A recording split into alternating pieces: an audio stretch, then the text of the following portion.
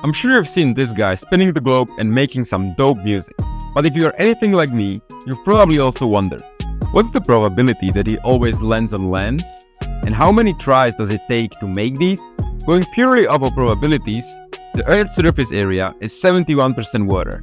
But the way Connors' globe is made, we can safely exclude both the Arctic and the entire Antarctica. That leaves us with this part of the globe, of which 84.5% is water. So whenever he spins the globe, his probability of hitting any land is just 15.5%. To find out how many spins he needs to be 99% sure that he hits land at least once, we just need to solve this equation for n. Rearranging the terms and doing some arithmetic, we eventually get to this. So yeah, it probably takes a long time to make those videos.